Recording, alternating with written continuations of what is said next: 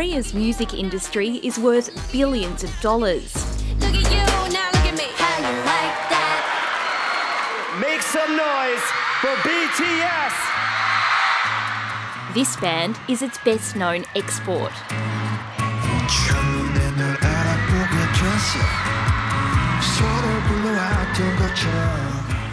So my mum, she was, going through the internet and saw the news where a Korean boy band was on AMAs, which is big sort of American TV sort of show. Ever since then, I was really just looking up BTS and all this K-pop stuff, and I just got really into it. Jake Sim was born in Korea, but grew up far from the bright lights of Seoul. I'm from Brisbane and Cairns, so Queensland. When I was young, I went fishing every day. I went out swimming every day.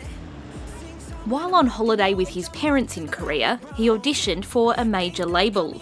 He finished term 1 of grade 11 in Brisbane, then took his spot on a reality show competing to join a boy band. Once lived a happy little Aussie boy named Jake. But one day, he felt a spark in his heart which grew into a dream. And from then, his hard and lonely journey to Ireland began. There was a lot of other trainees that had a lot more experience than me, and they were trainees for a long time. I was just learning so much from them. My mindset was just to I just thought it would be a good experience. I'm just very happy and so glad that I was able to debut through it.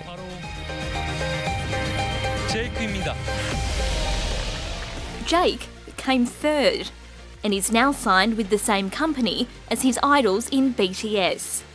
He's a member of ENHYPEN. Its music has been streamed hundreds of millions of times.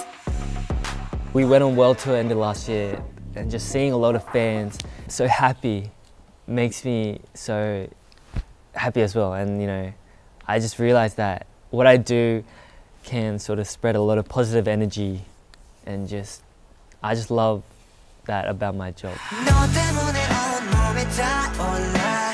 It can be tough. The industry's artists are subject to rigorous dance and vocal training and held to high standards by their labels and fans. They're training in a very high intensity environment, pretty much working non-stop around the clock, and it would just be, I imagine, very exhausting and ultimately also very rewarding. Jenna Guillaume is the writer behind weekly newsletter Let's Talk K-Pop. She's watched with pride as Australians make it in Korea. It's such a competitive industry. It's probably even harder to get into than the American music industry, which is notoriously hard, I would say. So we have quite a contingent of Australians in K-pop now, and it's really exciting. 2 members of band Stray Kids grew up down under. G'day mate. G'day mate. G'day mate. G'day mate.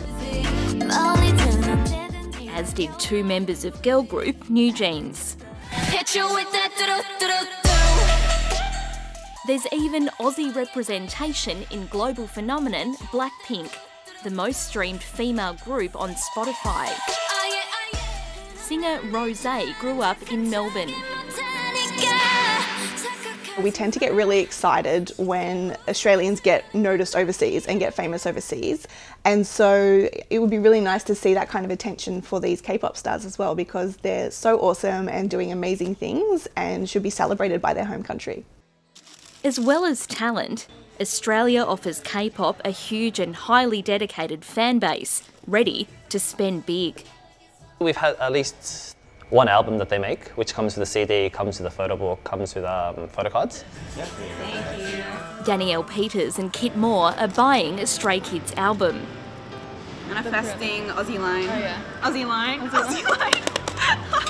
Okay. They hope it comes with photo cards of the band's Australian members. We're gonna be. Oh my gosh, they're so pretty. Kit is a super fan. The student costume designer sews replicas of their idols' outfits to wear to K-pop concerts. They've even got a Stray Kids-inspired tattoo. The song Starloss is from one of their albums, and they play it at the end of their concerts during the Maniac tour.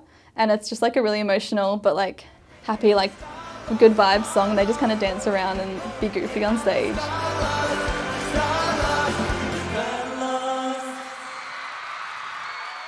I think K-pop hooks people because it's so all-consuming. You can get totally lost in it. After a 10-month hiatus, ENHYPEN released its 4th mini album this week.